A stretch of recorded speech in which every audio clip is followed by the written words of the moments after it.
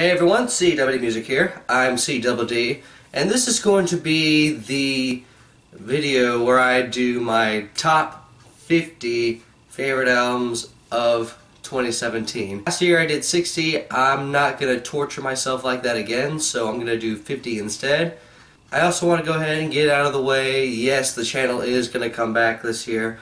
I know I said that last year, and we did reviews for about 3 months, and then it dissipated, and there was barely any activity on the channel. But 2018 is going to be different. I assure you it's going to be different. I'm finding more motivation as of late. I'm finding myself able to establish a routine this time around, and I'm just really excited for what 2018 is going to have in store for the future, for the channel, for me, for music, and I'm going to be glad that I'm going to be actively doing what I love doing again, despite any kind of interference. Now, a few things I want to get out of the way before I start embarking on this list.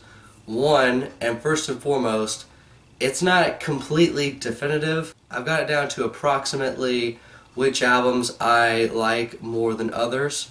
So I'm not going to spend like forever trying to figure out definitively which ones I like more than others, since even if I did do that, I'm pretty sure years later my preferences in certain albums will end up changing and all that, so we'll see how this goes. Secondly, if there are any albums that are on this list that you don't like, or if there's albums that aren't on here that you liked, keep note that this list is purely subjective for the most part, and if I didn't list an album on this list, I either didn't hear it, didn't care for it enough, or I did like it, and I like it quite a bit, but either I heard it too late and I just didn't want to like go through the frustration of trying to work it into the list, or I just didn't like it enough in comparison to what all is on this list in particular. Third, there's going to be the N.E.R.D album that's going to be on this list. No One Ever Really Dies, the album that dropped a few weeks ago. That review is going to be coming early next year. I'm definitely in the brainstorming phases of getting that one out. So without further ado, let's go ahead and get this list on the road.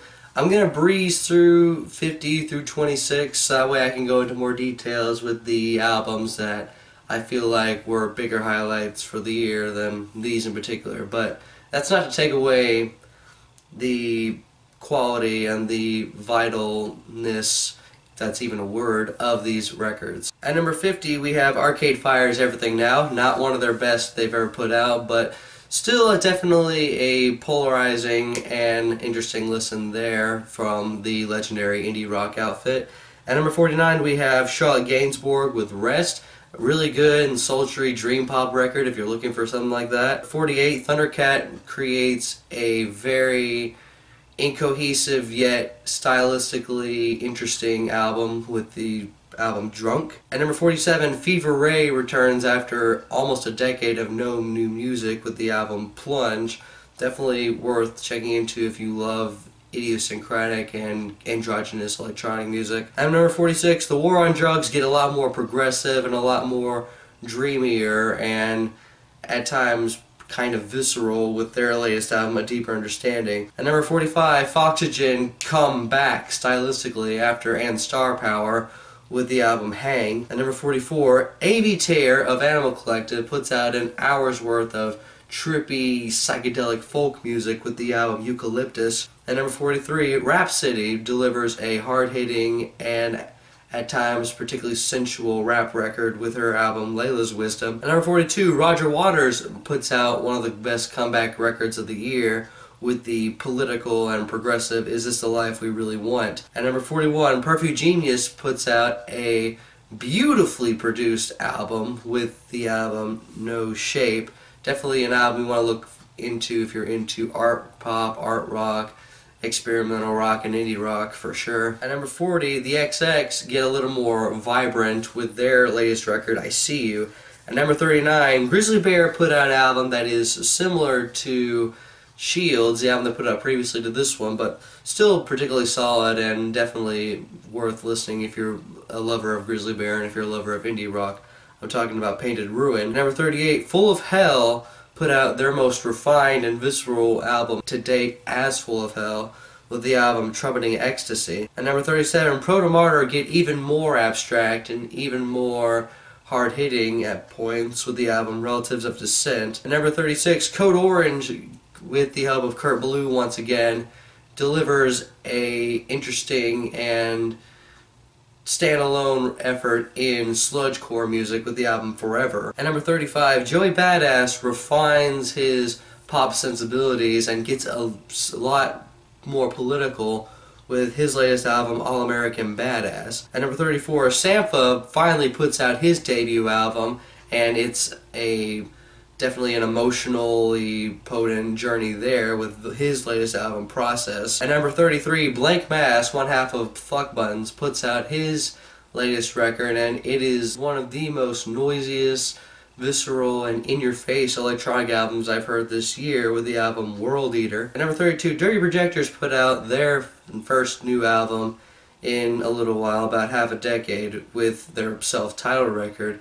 They definitely reinvented themselves with this one, seeing as David Longstreet is just by himself with this effort. And number 31, Spoon put out a new record, adding on to their consistent discography with the album Hot Thoughts. And number 30, Boris put out an album that is quintessentially Boris, more on the doom and sludge metal side with their album Deer. And number 29, SZA puts out her debut album, and it's a sensual, definitely thought-provoking and sort of controversial record there in terms of being the other woman with her album Control. And number 28, The Flaming Lips put out their most ambient-driven, one of their trippiest records to date with their album Oxy Melody. And number 27, Julien puts out her sophomore record, and it is easily the best footwork album that has been put out this year with her album Black Origami. And at number 26, Laura Marling makes me a fan of her work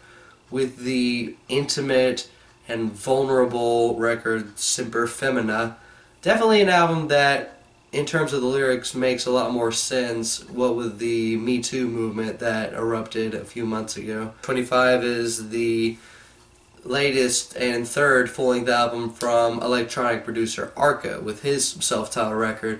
Arca has definitely found his own sound at this point, whereas where Mutant and Zen were just him exploring all these ideas, Arca finally hits on something, and all I had to do was start singing, which is pretty interesting. So if you're all looking for a very eerie and idiosyncratic electronic record, definitely check this record out. At number 24, we have the latest album from Chelsea Wolfe, His Spun.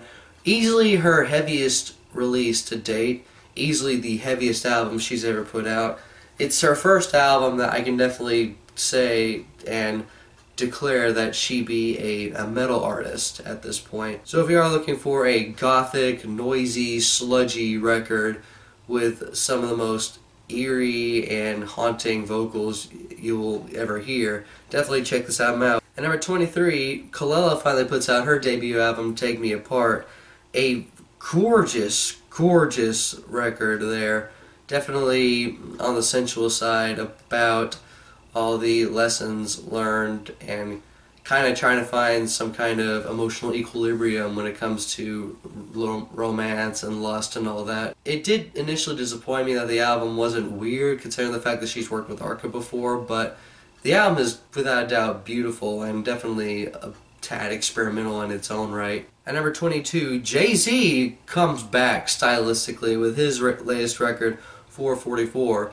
It's probably the most intimate and vulnerable we've heard from Jay-Z in a while, and he's got a lot to say within the less than 40 minutes this album runs. Add to that, No ID is on production throughout this entire record, and if you're looking for a solid Jay-Z project, if you're a hip-hop fan that is looking for a solid hip-hop project, then definitely check this album out. At number 21, Full of Hell and The Body collaborate once again for another record that is somehow better than their last one, Ascending a Mountain of Light. They are pushing the boundaries with metallic and noise music, and they are finding a lot of artistic creativities and definitely finding new avenues within this sort of chaos and viscera that they have decided to play around with instead of just indulge in. So definitely check that out if you're a metal fan, if you're a noise fan, you'll definitely love this thing. At number 20, we have the new album from Quelle Chris, Being You Is Great, I Wish I Could Be You More Often. A sort of hip-hop record that talks about dissociation as if this dissociation gets to the point where this is a whole other human being that you have no choice but to kind of interact with and sort of be with in that regard. Instead of seeing that this other person that is so great is also you. Add to that the production here, definitely sort of on the lo-fi, jazzy side at a lot of moments. It's definitely a highlight for hip-hop this year if you have not checked this album out. At number 19, a lot of people have been leaving this album off of the list, considering the fact that their frontman Jesse Lacey has a lot of demons that he now has to confront and deal with that from his past instead of keeping it hidden away and denying it. And I kind of understand their political stance there with their making their lists, but I still love this record quite a bit even after hearing about what Jesse Lacey has done. I don't think what Jesse has done is reflective of the quality of this record. I'm talking about the new album from Brand New, Science Fiction.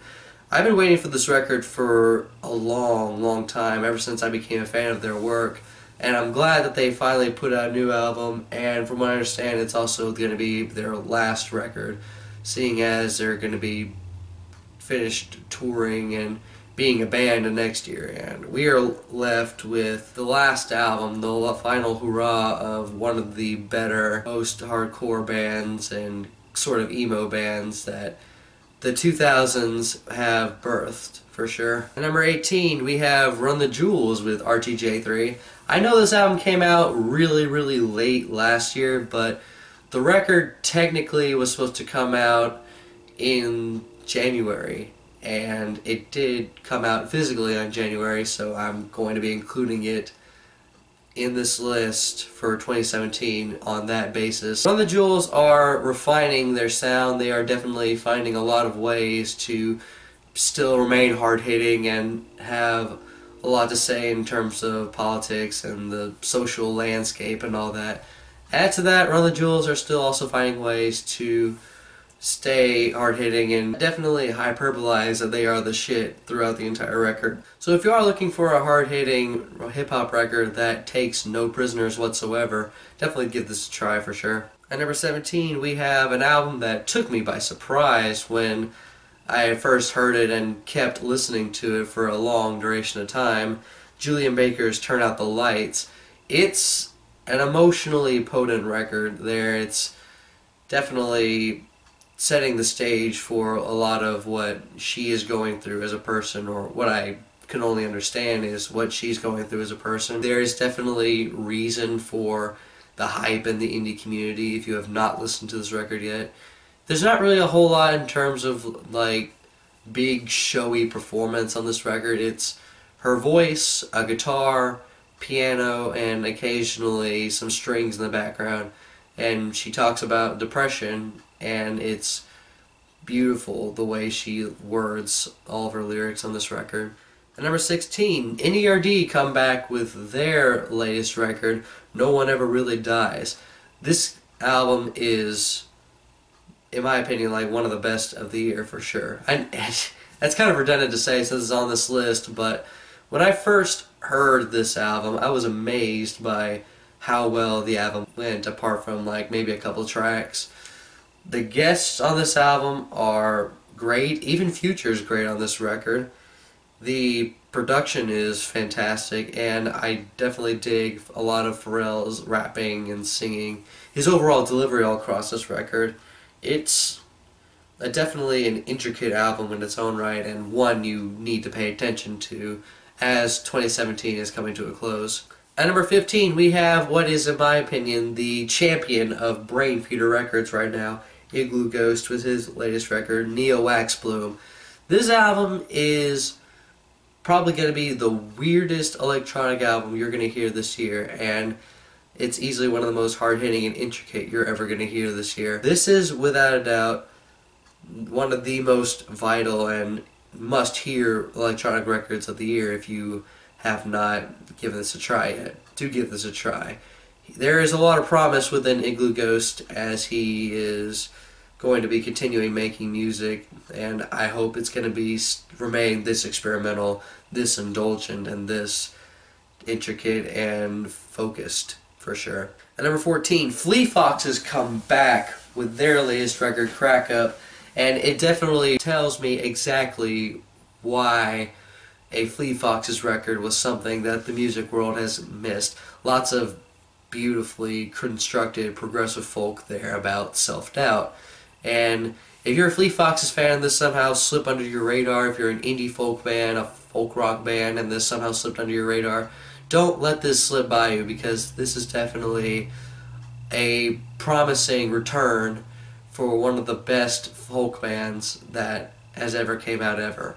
At number 13, Kendrick Lamar comes out with his latest record, Damn! Definitely a jagged and abstract record from Kendrick, for sure, in terms of stylistic cohesiveness.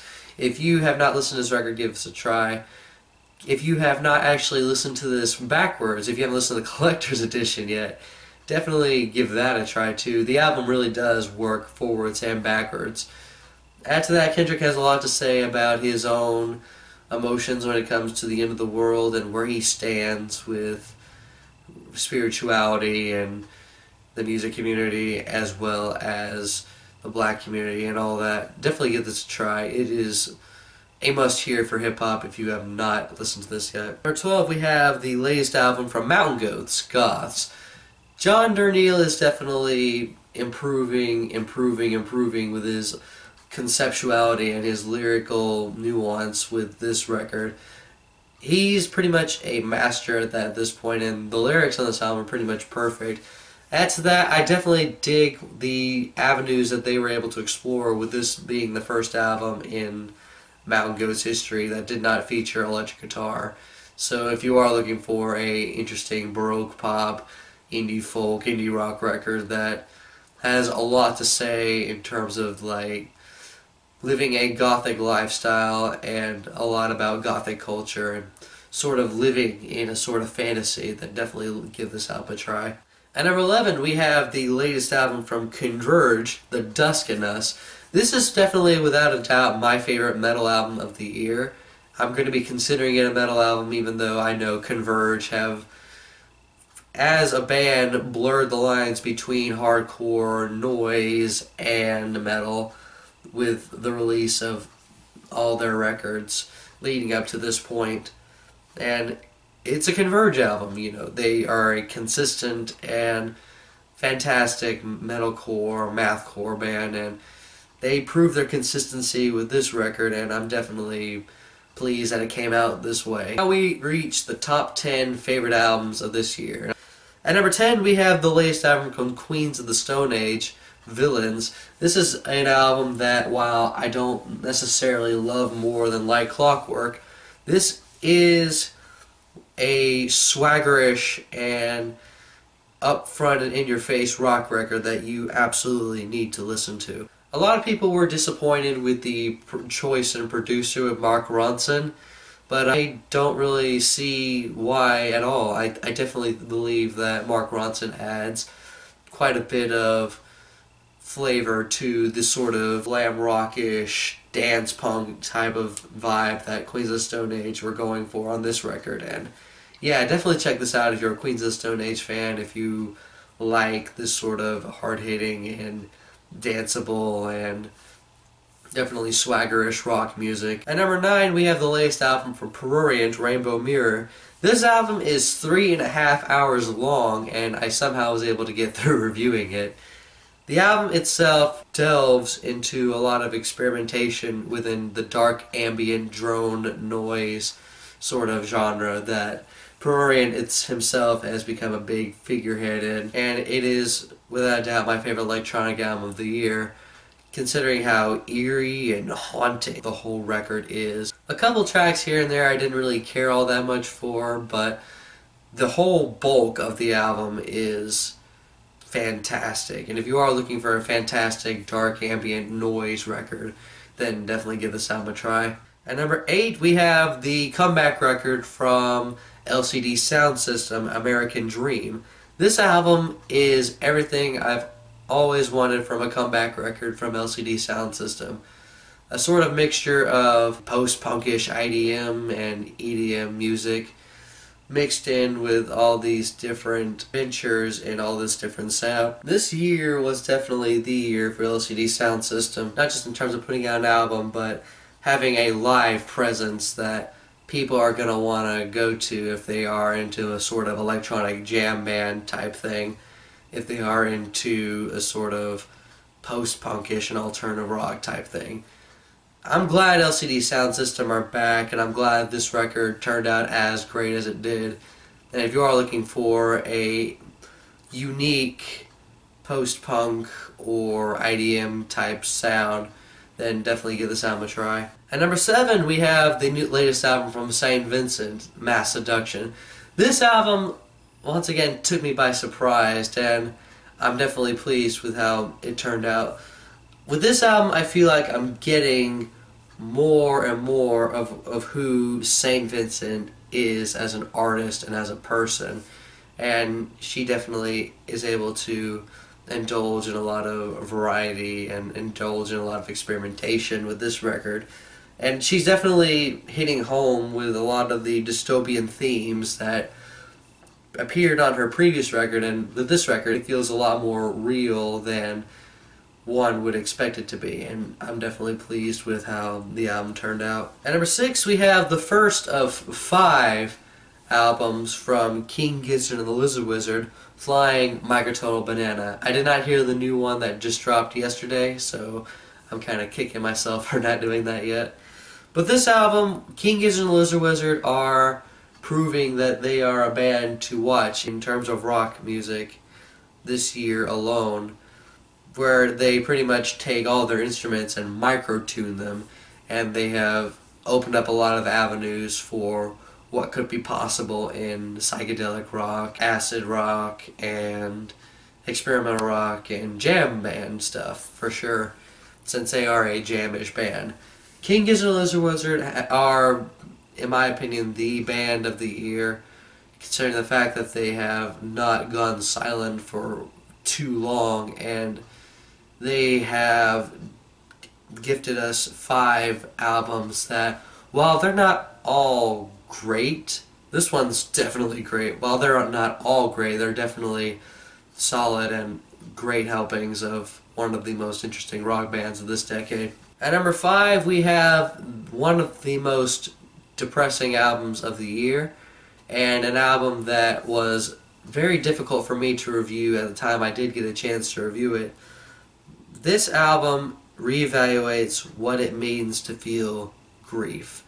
This album, without a doubt, makes you rethink what death is, and I'm going to be returning to this as often as I can, even though this album is crushing emotionally. I'm talking about the Mount Eerie album, A Crow Looked at Me. This album, I did a whole review of this, and if you want to know more about like the backstory behind this record, you can watch that review or just do your own research. But this album makes me very worried about Phil Elverum and very concerned as to where his mind is. But it sounds like that if what he delivered in the record is reflective of his mindset, I'm definitely sure that he has moved on for the most part from this, but I'm definitely, one of the fans that are looking out for Phil and hoping he's doing well, and I hope that more people give this album a try and give this album numerous tries, because it definitely is a picture of what grief actually looks like, and I hope more people visit this record in the future. At number 4, we have the Björk album that is, in my opinion, Björk's best album to date. I'm talking about Utopia. Definitely her longest record to date and her most indulgent and progressive and sort of hard-hitting in a certain way, and definitely intricate and beautiful record she has ever put out. I know I'm going to be alone on that, since a lot of people think Homogenic is the greatest record she's ever put out.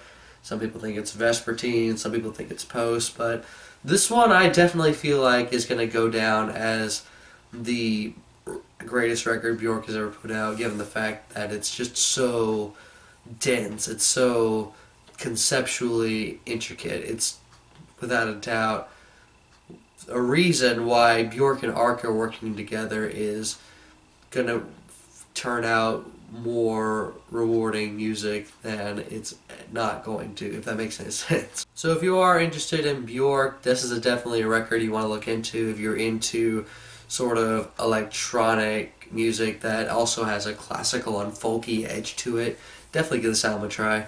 At number 3, we have my favorite hip-hop album of the year. I'm flabbergasted by how great this album is coming from an artist that I never figured would have ever put out a great album ever. And this album is his most vulnerable to date. It is without a doubt his most gorgeous, and in terms of the production and instrumentals, definitely an intricate and sort of trippy record for sure for hip-hop music. And this guy is without a doubt going through some things as he is coming forward with who he is. Sort of coming out is going to mean for him and mean for his sort of mental health for sure. I'm talking about the latest album from Tyler the Creator, Scum Flower Boy, aka Flower Boy. The album itself is a huge surprise for me, and a huge surprise from Tyler, and I'm definitely pleased with how this record turned out. When I first heard this record, I was taken aback by how great it was, and I couldn't believe that I was actually hearing what I was hearing in terms of the musical execution for sure. If you are a hip-hop fan that is looking for a sort of vulnerable record, if you're looking for an album that feels like one long multi-part suite instead of like a hip-hop album with like different tracks in it, then definitely check this album out. It's without a doubt my favorite hip-hop record of the year, and in my opinion the best hip-hop has had to offer. At number 2, this is a band that is the ideal and quintessential protest band for the time to come for sure. These guys have definitely laid their mark when it comes to making protest music, when it comes to making music that not only is definitely politically and socially aware, but also still keeping it artistic, keeping it musically focused for sure. This is definitely a band that you need to pay attention to if you're someone that's like, oh, there's no great protest music out there, there's no protest music in the year 2017, there's no protest music, there's nothing that's politically self-aware and da-da-da-da-da-da. I'm talking about the latest album from Algiers, The Underside of Power.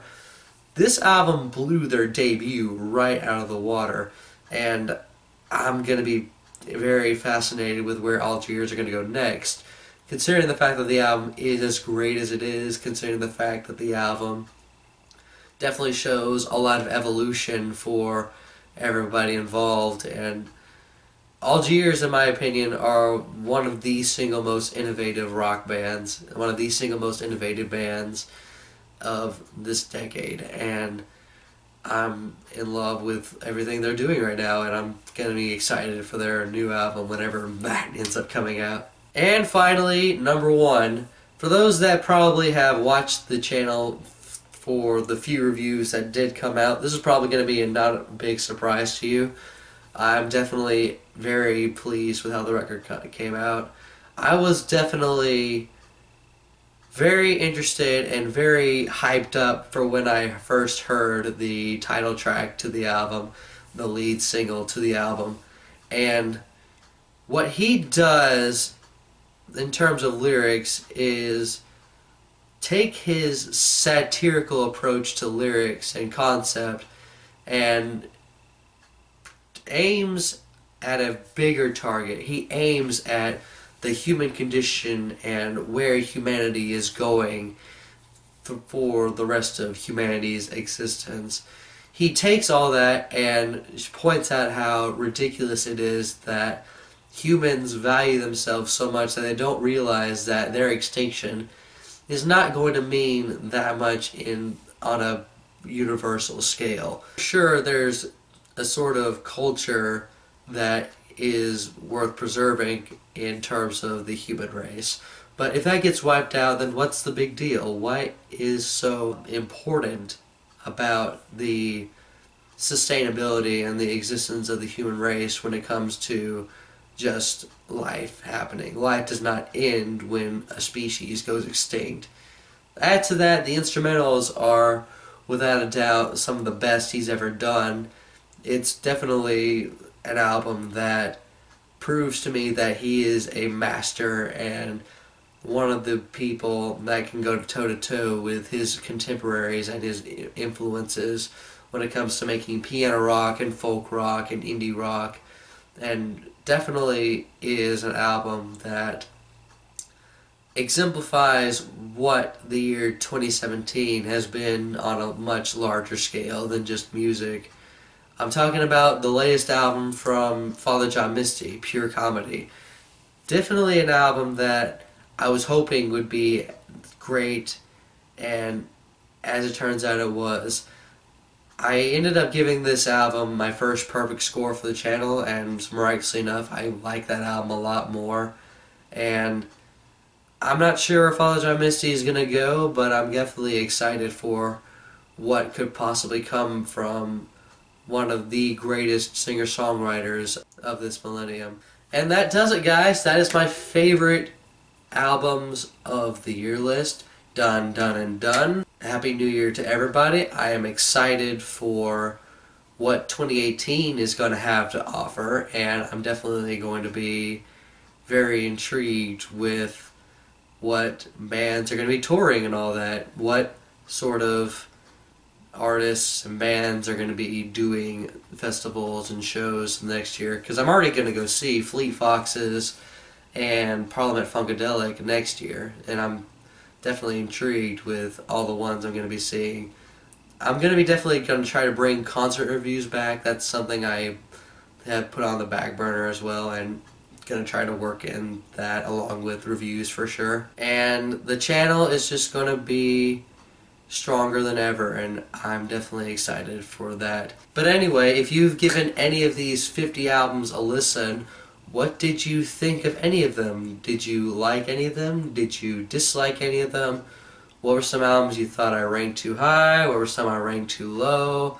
What were some albums that you feel that deserve a placement in lists? And what were your favorite albums of the year? Drop some of them down in the comments. Drop however many your list is, and I will definitely get back to you and look at your list for sure. And what are albums that you are going to be excited for come 2018? What are some that you think I should check out, as reviews are going to be back and up and running next year? This is CWD Music here, signing off.